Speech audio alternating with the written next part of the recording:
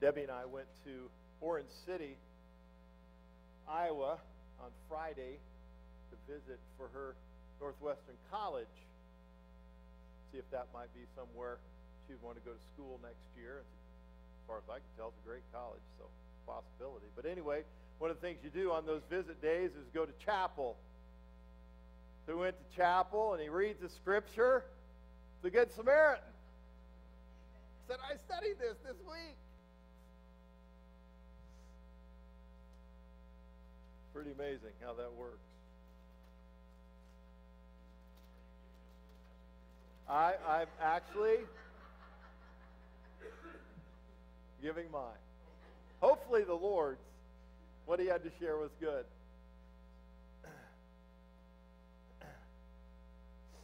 Well, let's pray. Lord, we are so thankful that we can open up your word again today and you continue to teach us.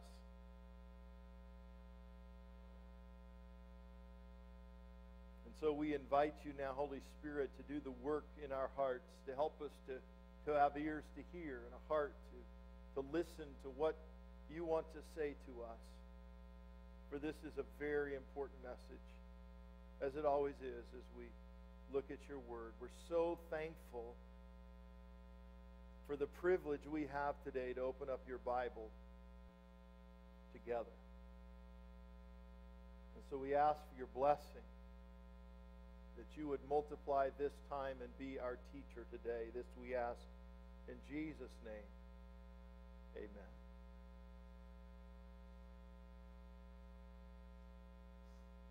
What the lawyer asked Jesus in Luke 10:25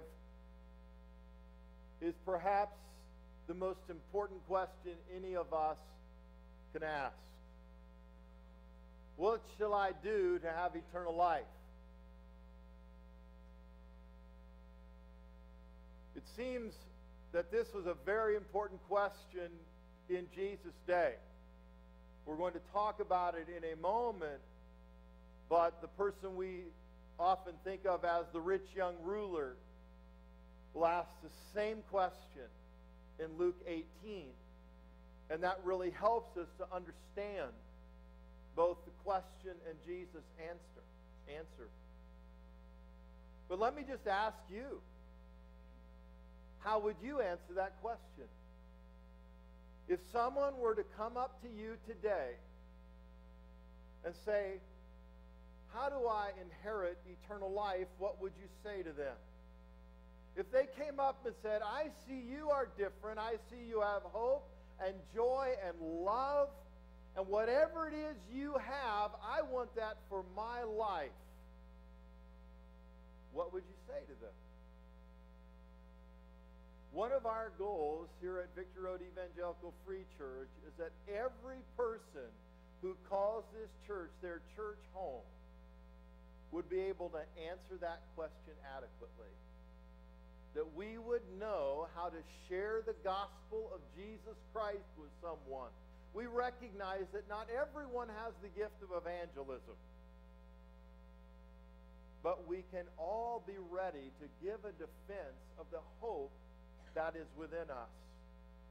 To be able to share the gospel of Jesus as God gives opportunity. You know, really all we need to say, and the gospel is more than just one sentence, but yet all we really need to be able to say is that response that Paul and Silas gave to the Philippian jailer when the jailer asked them, what must I do to be saved? And they said, believe in the Lord Jesus, and you will be saved.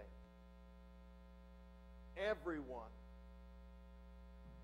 whatever your training, whatever your background, as long as you have a relationship with Jesus Christ, you can answer. You can tell someone how to know Jesus.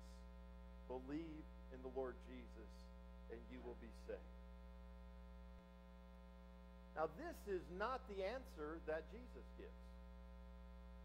It's very interesting to study what Jesus says here in Luke 10. As Jesus often does, he responds to the lawyer's question with another question. And in verse 26, he says, the Bible reads, he said to him, "What is written in the law? How does it read to you?" And the lawyer responds by giving Jesus the two main points of the Old Testament law, which Jesus himself has used in responding to this kind of question.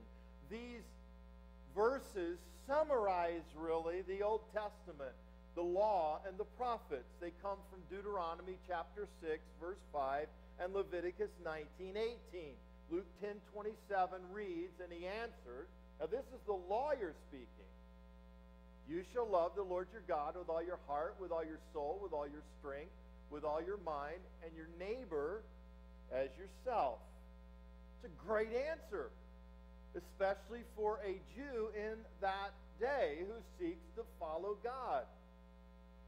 And Jesus, knowing the heart of this man, and that's very important, Jesus responds in verse 28, and he says to him, "You have answered correctly. Do this, and you will live." Well, the question before us is, what does Jesus mean by that? Do this, and you will live. Because beyond that, can anyone fully keep those commandments? Can anyone perfectly keep the commandments of God? Can anyone perfectly love God and his neighbor?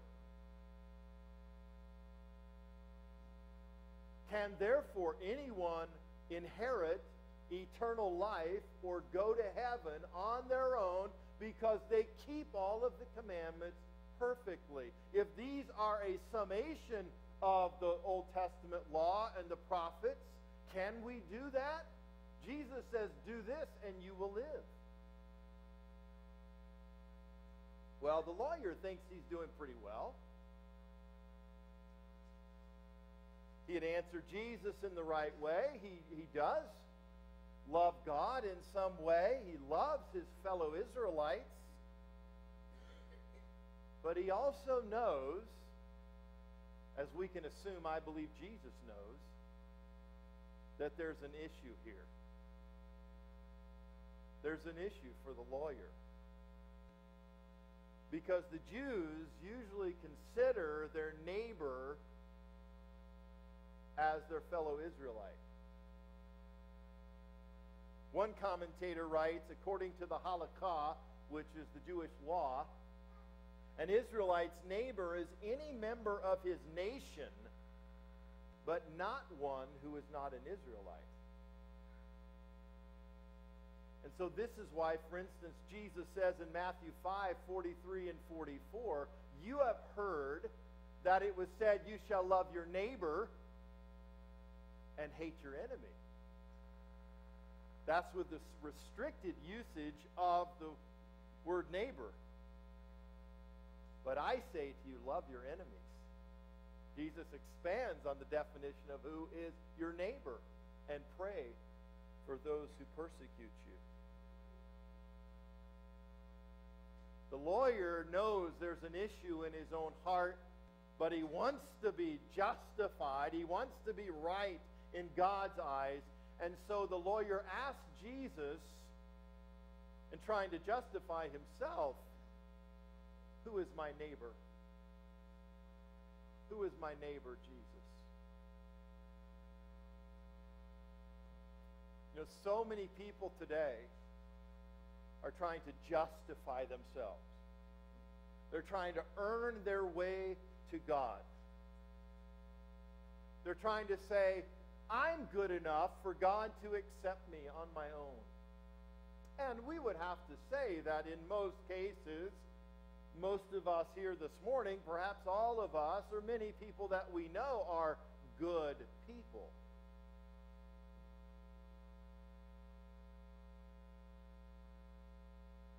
We haven't murdered anyone. We haven't been involved in human trafficking like some people. We're not terrorists. We're good people, aren't we? But throughout the gospel, we see Jesus raising the standards, the standard of goodness of what it would take to be able to inherit eternal life. And what Jesus, I believe, is doing here and in many other places in the Gospels, Jesus continues to show us that on our own we can't make it to heaven. We'll never be good enough. Though we have done some good things in our lives, and maybe compared to some, we might be considered good people, none of us are perfect. And therefore, on our own, because we are all sinners, none of us can make it to heaven. And we see through the parable of the Good Samaritan that Jesus shows him his heart is not right before God. He can't make it on his own. Now, this parable that Jesus tells, this story, may have come from experiences that people had on the Jericho road from Jerusalem. This road was about 17 miles long. It went through a lot of hills and dark places, and it was not somewhere you really wanted to travel alone, especially at night. You'd hear stories of robberies and people being beaten or money being taken. Kind of like Central Park is a nice place to visit in New York City, but don't go there alone, especially at night. It would be like that. But in the parable, we have this man, and we don't know his identity. Jesus doesn't give us a lot of details. But this man is robbed and beaten. And he's left on the road for dead. And he tells us in the parable that 3 men pass by him on the road. The first is a priest. The second is a Levite, both religious leaders. Now, there's debate on why these leaders may have purposely passed by this man. Jesus doesn't tell us. There is the possibility that they didn't want to become unclean. They thought the man was dead. They didn't want to handle his body, and because of their responsibilities, they chose to pass him by. We can't be sure. But it's not critical, as with many of the parables, to know or understand the whys and wherefores of all of the details. We only know, and all we need to know, is they were religious men who claimed to have a relationship with God. And for whatever reason, these men choose to ignore this man who had been beaten, robbed, left for dead. But then we have the third man, this Samaritan man. And the Scripture tells us that he felt compassion for the man who'd been beaten and left for dead on the road. Jesus uses this same word, compassion, when he tells the story of the prodigal son in Luke chapter 15. You may remember the prodigal son had gone off. He'd spent everything he had. He was destitute. He starts coming back. And the Scripture tells us that the father has compassion for the prodigal son. And he ran and he embraced him and he kissed him. We also know that Jesus is described as having compassion for the widow at Nain. When the Lord saw her, he felt compassion for her and said to her, "Do not weep." Her son had died. Jesus has compassion for her, and we know he responds by raising him from the dead. We're talking about that same word here. The Samaritan had compassion, and he acted. on this feeling. He acted immediately. Verses 34 and 35 tell us the Samaritan now goes the extra mile. He goes beyond what we would consider as normal to try and care for this man who had been beaten and left for dead. And he came to him and bandaged up his wounds, pouring oil and wine on them. He put him on his own beast, brought him to an inn, and took care of him. On the next day, he took out 2 denarii and gave them to the innkeeper and said, "Take care of him. Whatever more you spend when I return, I will repay you." And so the Samaritan doesn't just get off his donkey and stop and say, "Are you okay?" "Okay," and go on about his way. No, he stops. Whatever he's doing, he uses his own resources, the oil and wine. He bandages this man, perhaps using part of his own clothing. Puts him on his own beast. So now the Samaritan doesn't have anyone to ride himself, and takes him to an inn. He doesn't just drop him off and say, "I'm busy, I'm going to go on down the road," but he stays with him the remainder of the day, and then the next day he takes money, pays for 2 days' wages worth of care to the innkeeper, and basically says, "Here's my credit card. Whatever you need, whatever this man needs to be taken care of, do it for him. I will repay you when I come back through again."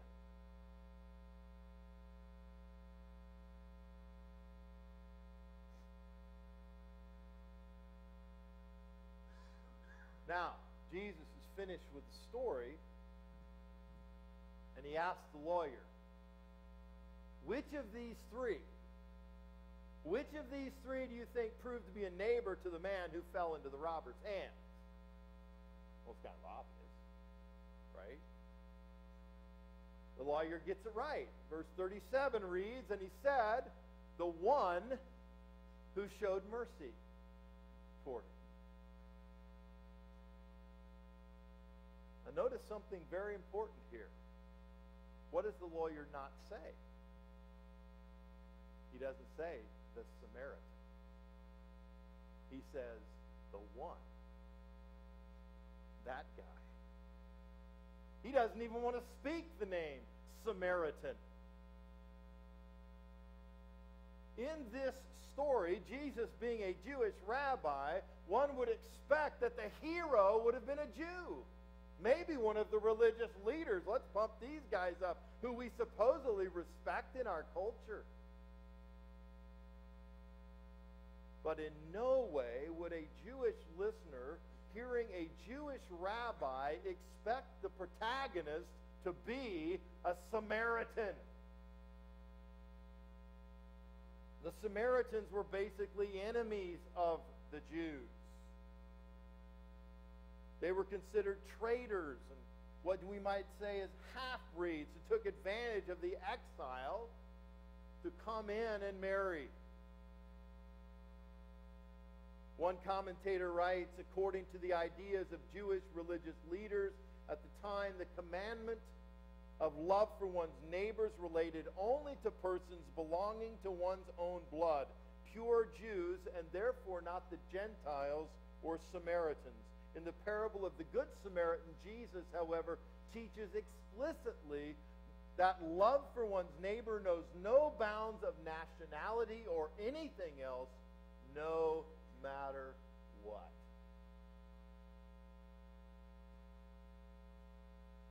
And so the righteous man, being a Samaritan in this parable, would have cut into the lawyer's heart and would have showed him his own reality, which Jesus already knew because he knew the heart of the lawyer. It's why he's telling the parable that, yes, this lawyer may try and love his fellow Israelite, but he didn't have love for non-Jews like Samaritans.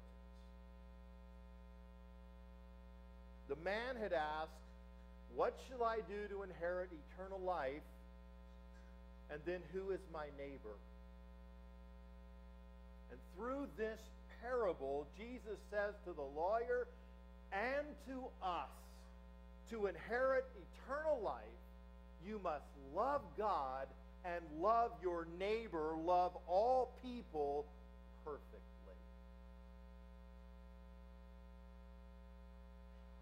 And he says in verse 28, do this and you will live. You will have eternal life.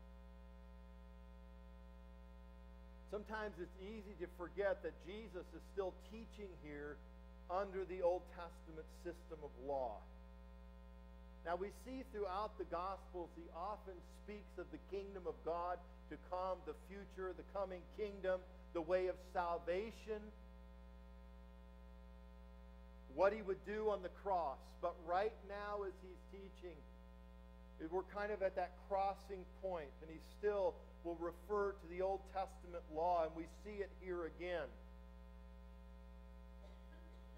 But like I believe in the Sermon on the Mount and many other places that Jesus teaches, what he is saying is, because we can't follow the Old Testament law perfectly, which is summarized in love the Lord your God with all your heart and love your neighbor as yourself, since we can't follow that perfectly, there is no way on our own we can have eternal life.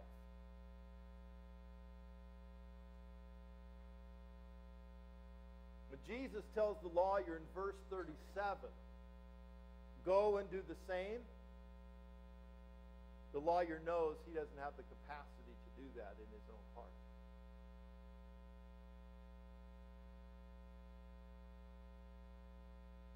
Now, one of the ways that we can understand this better is we can look at Luke 18 and see what Jesus does there. And we don't have time this morning to spend as much time there as we did here.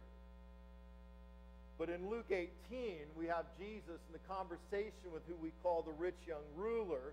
And after the ruler asks Jesus in verse 18, what shall I do to inherit eternal life? Jesus again points this man to the law. And in the end, Jesus knows that this rich young ruler struggles with greed and with possessions. And so what does he say that we sometimes get confused with to the rich young ruler? He says, go and sell all your possessions. Again, like in Luke 10 with the Good Samaritan parable, here Jesus is telling the rich young ruler something to do which was basically impossible. There was no way on his own he would have a right heart before God. And we see this in so much of Jesus' teachings in the Gospels. He is setting us up, even as I believe Paul does in Romans 1-3, till the transition in verses 23 and 24 in Romans, to show us that all of us are lost on our own, that we can't fulfill the law. And that's why we need the sacrifice, the Lamb of God who takes away the sin of the world. The only way we can inherit eternal life is through receiving Jesus as our Savior. We can't do it on our own.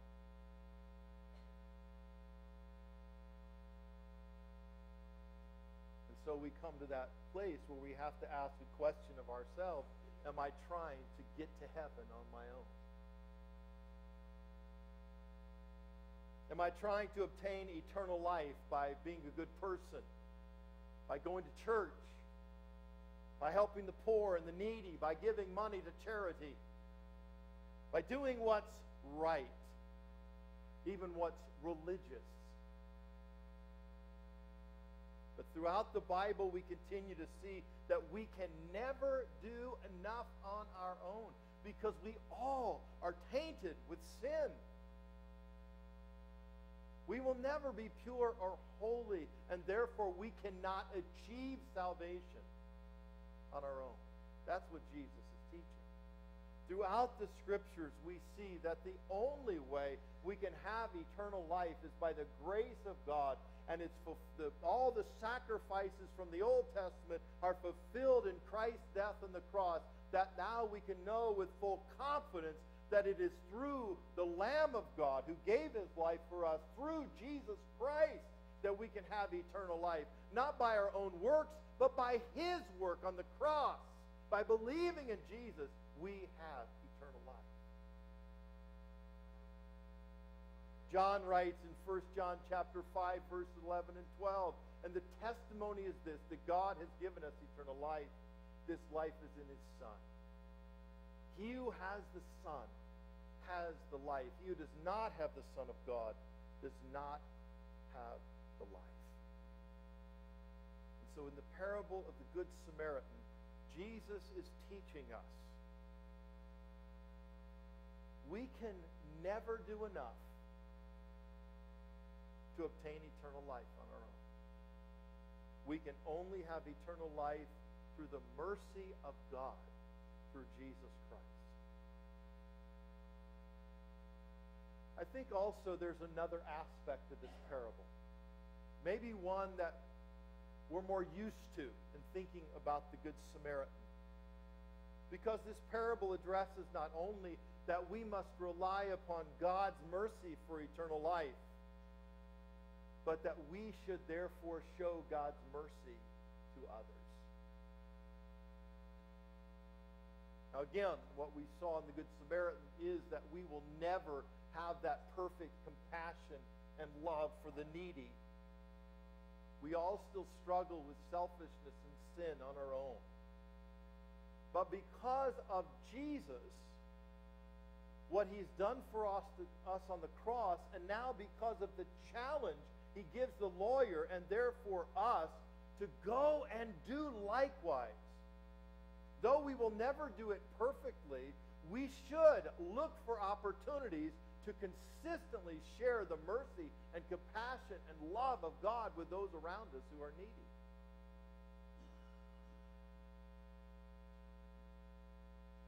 Because of all of the Bible, because of all of the gospel, Christians should be the most giving and compassionate and needy people in all of the world, because that mercy, that desire to give and share with others comes from what God has done for us.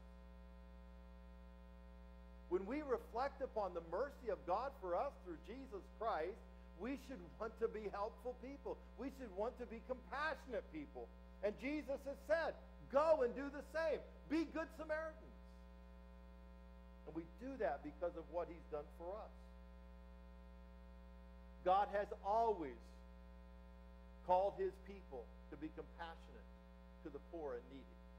We see that throughout the Bible. Speaking of the righteous king in Psalm 72, verse 13, the Bible reads, this is speaking of the king, he will have compassion on the poor and needy, and the lives of the needy he will save. Proverbs 14:21 reads, he who despises his neighbor sins, but happy is he who is gracious to the poor. Paul writes in Galatians 2:10, they only ask us to remember the poor, the very thing I was eager to do. And so I believe one of the applications of reading through the Good Samaritan is for us to say, what would it look like for us to be like the Good Samaritan? What would it look for us to say, how do I go and do the same? To minister to people I don't even know, but people who have needs. We don't even know maybe why they're on the road, but they have needs, and I want to share the love and compassion of God with them. We must make sure, because of God's call throughout all of the Scriptures, to fight for the needs of the poor, to show his compassion and mercy. We We can't do everything, but we can do something. We can do something. And so we must continue to seek to show mercy and love and compassion to needy in our own community and needy throughout the world. And so we take a passage like this and we meditate upon the Scriptures and we say then, how does this relate to the issue like immigration that is so important in our culture today? We have to be in on the debate as Christians. How do we deal with issues such as human trafficking in our culture and world today? Even an issue like health care. We can't just set that aside. We should enter the debate and say, what should that look like for the poor and needy in our culture today? Are there areas where the church must intervene? We must have a seat at the table and take a stand because God calls us to go and do the same. Even if it means going against the grain of our culture, even if it means breaking the laws of our culture. Because first and foremost, we are to follow Christ.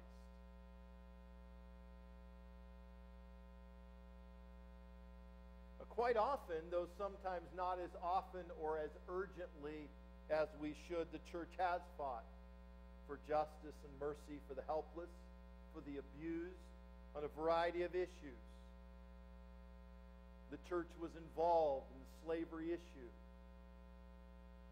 The church has been involved in the issue of abortion. We continue to fight against that. The church has taken up issues concerning the poor and responded with things like soup kitchens and hospitals and different missions and clinics. We have organizations like the Salvation Army and Samaritan's Purse and World Vision and Prison Fellowship, which are fighting for the poor and the needy in our culture and around the world.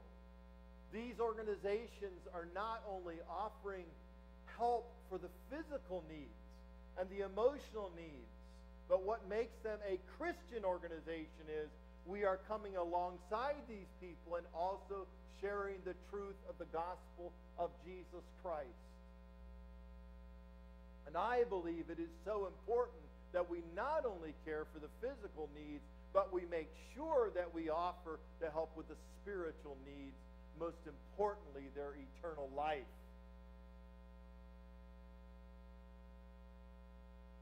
But we must continue. Why do we do this? Do we do this out of our own goodness? Because we're nice people?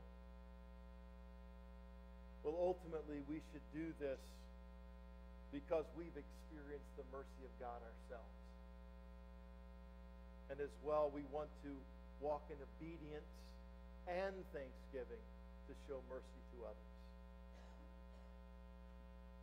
That's how we are to be a Good Samaritan. To respond to what God has done for us and walk in obedience to Him. To help those who can't help themselves. And I'm so thankful that this congregation has already been involved in those kinds of tasks. Like, again, the offering we took up just over a few weeks to help with the refugees in Europe who have cried out with need.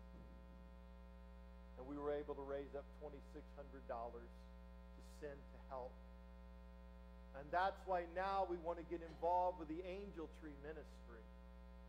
We don't know these people, but we see a need. And we want to minister to these hurting people. And so we need people in our own congregation to take a stand and to sign up in the foyer and say, I too want to walk as a good Samaritan. I can't do everything, but I can do something. I can go and shop to encourage a child whose dad is in prison, or I can go and visit that family and share the gospel with them and show the love of Christ.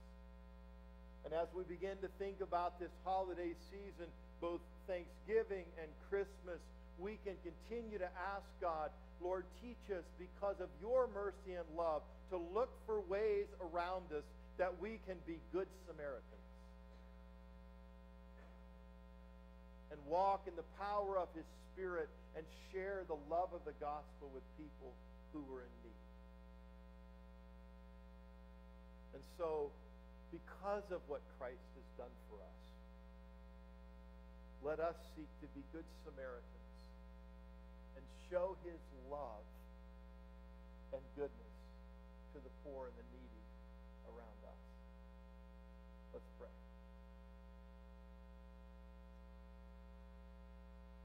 Lord, we are so thankful for your goodness to us. In many ways, we were like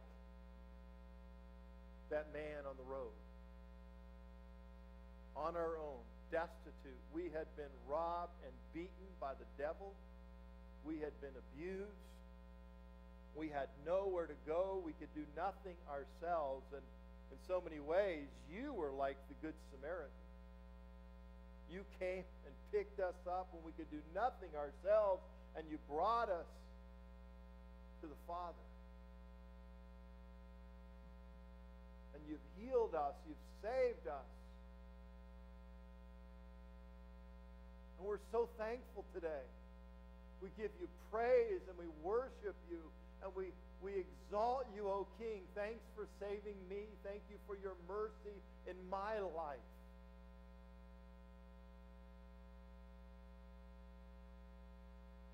And so, Lord, at the heart of thanksgiving, in obedience to your command to go and do the same, help me, help all of us to look for those opportunities around us to share your love and goodness, to bind up the wounded,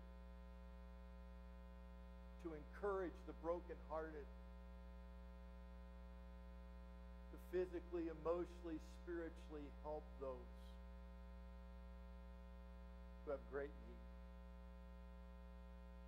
Continue to guide and lead us as a congregation in how to do that as well, because we do, Lord, want to go, and we want to be good Samaritans to honor you.